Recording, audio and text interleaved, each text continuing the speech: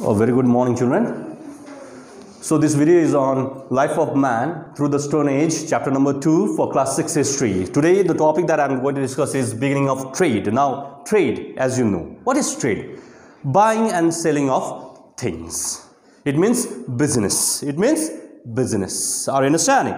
So how did business started, in the Neolithic age? That is the main point that we are going to understand today.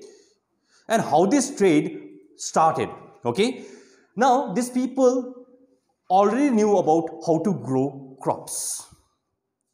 So, they had knowledge of agriculture. So, they had knowledge about agriculture. So, knowledge of agriculture. Now, do you know what is agriculture means? It is growing of crops. It means growing of crops. So, they already had knowledge of agriculture. And they also had knowledge how to keep animals. That is domestication of animals. These two things that you have to remember when we are talking about beginning of trade. The number 2 is domestication. So I am writing domestication.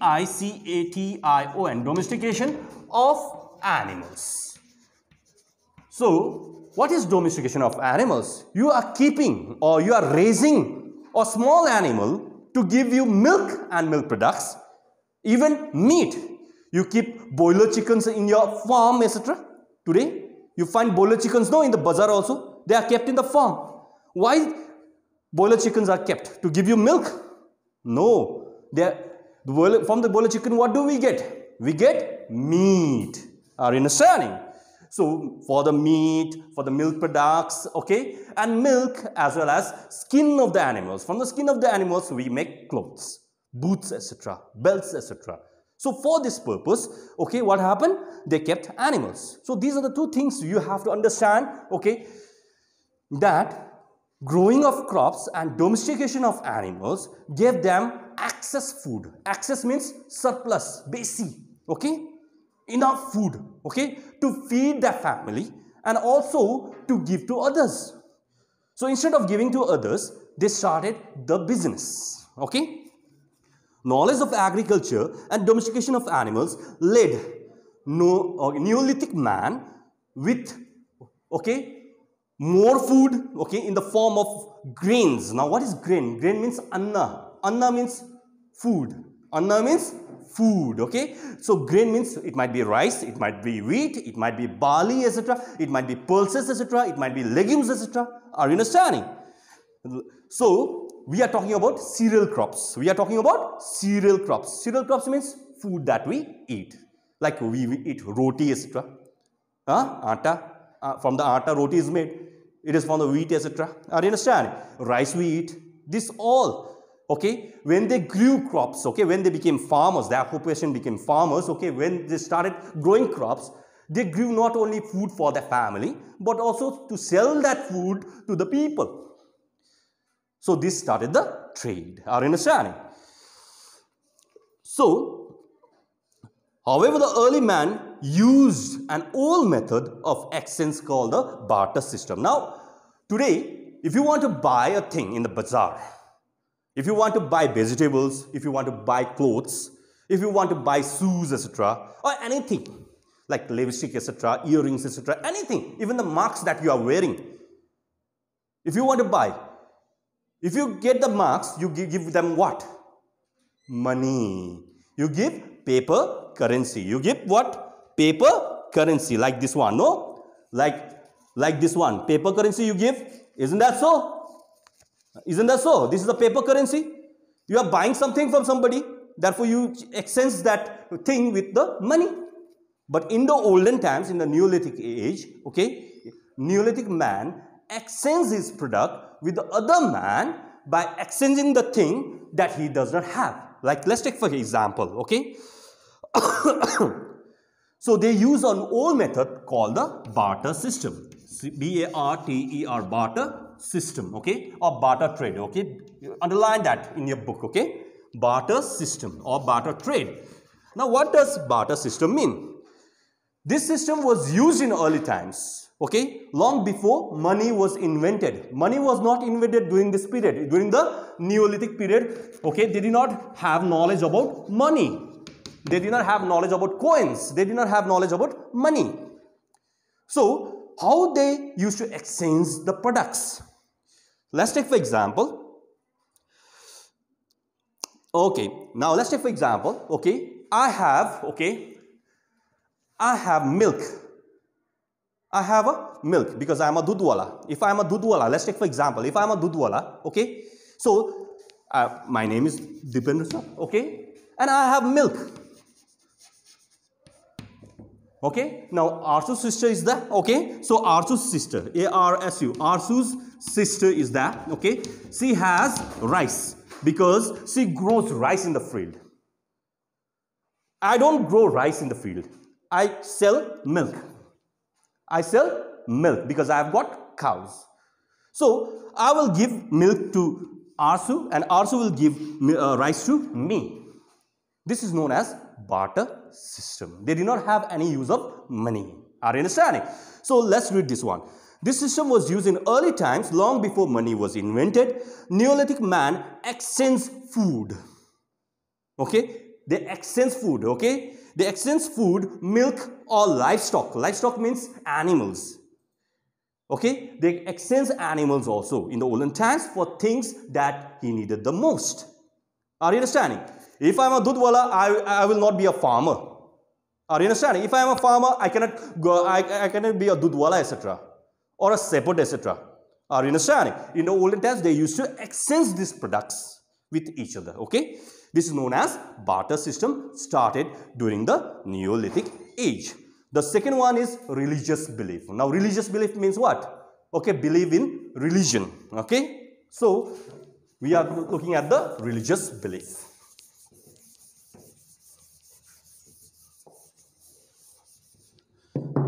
Now we are doing R-E-L-I-G-I-O-U-S, religious beliefs, B-E-L-I-E-F-S, beliefs, okay, of faith in the knowledge, okay, faith in the religion, okay. The people of the Neolithic age were afraid of natural phenomena like, okay, like thunder, lightning, flood. Do you know what is flood? Flood means excess water on the land. Are you understanding? So, natural phenomena like thunder, lightning, flood, earthquakes also, they were afraid of this, okay, natural calamities. Are you understanding?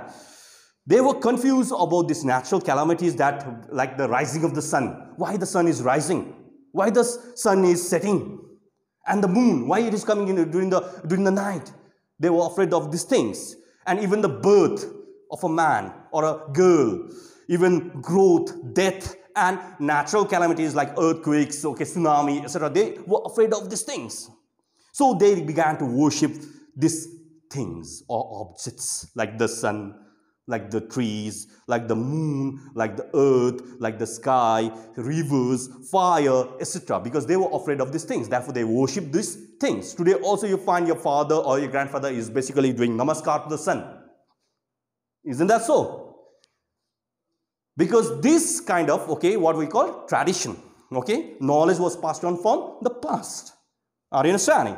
Ceremonies were performed to please them by offering sacrifice. So, in order to please the sun, which is rising, okay, in the east, in order to please the sun, they used to perform sacrifices or pujas, etc. Okay, they wanted to do pujas, etc. to basically make God happy. Are you understanding? So, ceremonies were performed to please them by offering sacrifices. Act of killing animals for praising God was performed at the time. And hymns, okay. Now, another word is coming here, H-Y-M-N-S, hymns. Okay, what is hymn mean? Okay, a song. It is a song of praise to God. It is a song of, okay, praise, P-R-A-I-S-E, praise to God, because they wanted to please the God, therefore they are singing song for the God. Are you understanding? During worship, when man began to cultivate soil, so when man started, okay, growing crops, they started worshipping the soil. The soil is our Mother Earth. Isn't that so? The soil is our Mother Earth, okay? So therefore the soil is called the Mother. That Therefore, the soil is called the mother by the farmer. Are you understanding? Because it was considered a life giver. Like the mother gives you life, like the soil also gives you life. Because if there was no soil, do you think you will have food? Are you understanding? So, soil becomes our mother. Are you understanding? Because it is a life giver. It is a, okay, L-I-F-E, life, G-I-V-E-R, giver, okay? It is a life giver. Are you understanding? The Neolithic man also believed in life after death, okay? When a person dies, okay, then where will he go after the death? They used to believe that after death also, okay, they will have another life in which they will wear the things they love the most. Are you understanding? So the things that he loved the most in this life was buried with him. Are you understanding?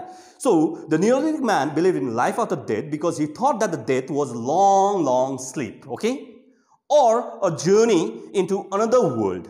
So the things he loved the most, okay, so the things that the dead man used to wear, used to play with, used to have, okay, or the clothes he used to wear were buried with him. Are you understanding? So the things he loved the most was buried with him, like the food, clothes, even the tools. If he was a farmer, etc., the tools, okay, of digging the earth were buried with him. If he was a warrior, okay, then the weapon was buried with him. Are you understanding? Even the toys, even the child dies, so child is fond of toys. Are you understanding? Barbie dolls, etc. Likewise, okay, in the olden times they did not have Barbie dolls. They have mud toys, okay? They were buried with the dead body of that child. Are you understanding? So this proves that they believed in afterlife, so that they can use these things when they are dead and go to another life. Are you understanding? In the another life, they can use these things that they love the most. Are you understanding? Now, there is a table there at the bottom. The following table lists some major differences between Paleolithic age and Neolithic age, which you can read by yourself. Are you understanding? Now, we are moving on to Chalcolithic age, okay? Chalcolithic age. Now, I'm going to finish this up. Chalcolithic, Chalcolithic age. Now, when the Neolithic age was, okay, continuing, another great change happened in the life of man when he discovered the first metal. In the Chalcolithic age, you find he discovered the first metal, because he was actually using the stone to hunt animals, okay, to cut down trees, etc., and to, okay, basically, okay, dig the soil, etc. He was using stone. There were microliths and macroliths, which was used in the Paleolithic age as well as in the Neolithic age. But in the Neolithic age, what happened was there came a Chalcolithic age. In this Chalcolithic age, they discovered a metal. This metal was known as copper. This metal was known as copper, okay? Are you understanding? Copper is a metal. Are you understanding? This was the first metal that was discovered by the man. Okay? Are you understanding? Or a human being. So, it gave birth to the age of metal. So, when he discovered copper, the age of metals started. The age of metals started. So, it is known as the age of metals. It is known as the age of metals. The first metal discovered was copper. Copper was the first metal to be discovered by man. When the discovery of copper started, man entered the Chalcolithic age. So, because of the discovery of copper, man moved from the Stone Age to the Chalcolithic age. Are you understanding? Man moved from the Stone Age to the Metal Age. That is known as Chalcolithic age. Are you understanding? The word Chalcolithic is made up of two Greek words. Okay? Chalco means K-H-A-L. Okay? K-O-S. This is a Greek word. Therefore, I am writing in the Greek. Okay? This is a Greek word. Chalcos means what? Means copper. Lithic means lithos. Lithic in Greek word means lithos, means stone. So it is known as Copper Stone Age. It is known as Copper Stone Age. What is the another name for Chalcolithic age? It is known as Copper Stone Age. Remember that. Okay. Now, this age basically started from 4000 BCE in your book. Okay. You can underline that, and ended in 2000 BCE. Okay. So, in this period, man moved from the Stone Age to the age of metals.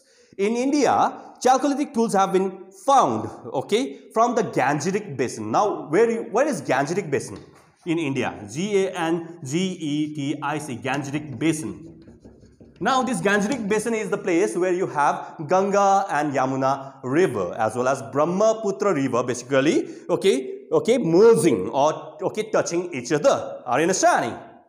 Intersecting each other. So, Gangetic Basin is also known by another name. It is known as Ganga, Yamuna, Doab region. Another name for Gangetic Basin is Ganga, Yamuna, Doab region, or the Great Indian Plains. It is also called the Great Indian Plains. Are you understanding? And Chota Nagpur Plateau. Now, where do you find the Chota Nagpur Plateau? Okay, Chota Nagpur Plateau is found near the Bihar area. Are you understanding? Chota Nagpur Plateau. Are you understanding? So now we are moving on after the Chalcolithic age. We are moving on to the Bronze Age. Okay, we are moving on to the Bronze Age. B-R-O-N-Z-E, Bronze Age. So, the first metal discovered by the man was copper. The second metal that was discovered by the man will be bronze. Okay, are you understanding? The discovery and use of metals made great contribution to man's life. Metals were more durable. So, metals were more, what we call stronger than the stones. Are you understanding? Stronger than the stones, and lasted much better than the stones. So, metals were more durable than stones, and a number of tools. Tools means instruments, like weapons, knives, etc. Even, even like what we call sickle, etc., which was made of stone, that was replaced by metal sickle, Weapons and implements could be made using various metals that was discovered. Copper was used for making tools, but gradually when man learned to mix copper with tin. Now listen to me carefully, look at the board, Now, when man learned to mix copper with tin, the second metal that was discovered was tin. The first metal was discovered was copper, So remember here, the first metal discovered was copper. Then when you mix copper with tin, you get what? Bronze. You get what? Bronze. Are you understanding? So, when man learned to mix copper with tin or zinc, it is also called zinc, Z-I-N-C, zinc, tin or zinc, it gives them bronze. Are you understanding? So, the second metal discovered was tin, the third metal is bronze. Are you understanding? But in your book, it is only written bronze. Are you understanding? So, he entered the Bronze Age, So, Bronze Age basically started from 3000 BCE, to 2000 BCE. Now, BCE, last time only I told you, it is known as before Common Era, and it is also known as BC, before Christ. Are you understanding? Bronze is harder than copper. So, this metal called bronze is harder than copper. It's harder than tin. It's harder than the stone. Are you understanding? So, they started using the bronze metal. Are you understanding? So, bronze is harder than copper and useful for making stronger tools and weapons. The Bronze Age is believed to have started in present-day Turkey. So, according to your book, the Bronze Age basically started in Turkey, T-U-R-K-E-Y, Turkey, the present day Turkey. This is the place called Turkey. Are you understanding? And it started in Iran and Iraq. So Bronze Age basically started in Turkey, Iran and Iraq. Because of the importance of bronze in the growth of the first civilization. So as you can see, in the book also it is written there, okay, because of the use of bronze, okay, by the people, okay, they basically grew a civilization. This civilization, the first civilization that is found in India, in our India, that is known as Indus Valley Civilization. It is known as what? Indus Valley Civilization. I-N-D-U-S, Indus Valley Civilization. Okay. And this Indus Valley Civilization is a bronze civilization. It's a Bronze Age civilization. Why it is a Bronze Age civilization? Because they use the bronze metal, not the copper metal. Are you understanding? So it is also known by another name, this Indus Valley. It is known as Harappans. Okay, it is also known as Harappans or Harappan civilization. It is also known as Harappan civilization. Remember that. The second civilization, okay, that we come to know is of Mesopotamian civilization. That is also called the Bronze Age civilization. The third is the Chinese civilization, which basically grew in China. That is known as the Chinese civilization. That is also the Bronze Age civilization. The fourth civilization is the Egyptian civilization. Are you understanding? That also is a Bronze Age civilization. Because why? They were using bronze as a metal to make tools, weapons, knives, etc. Are you understanding? In India, bronze tools have been found at Navadatoli on the banks of the river Narmada and Brahmagiri near Mysore. So it is found near the Narmada river, which is near Gujarat also. So you can see bronze tools have been found of the old people who used to live in that particular place, have been found by the archaeologists. And when the archaeologists found these tools, okay, historians write, okay, about their history in the history books. Are you understanding? With this, I have finished this chapter. Okay, hope you find this lesson useful. Thank you for listening.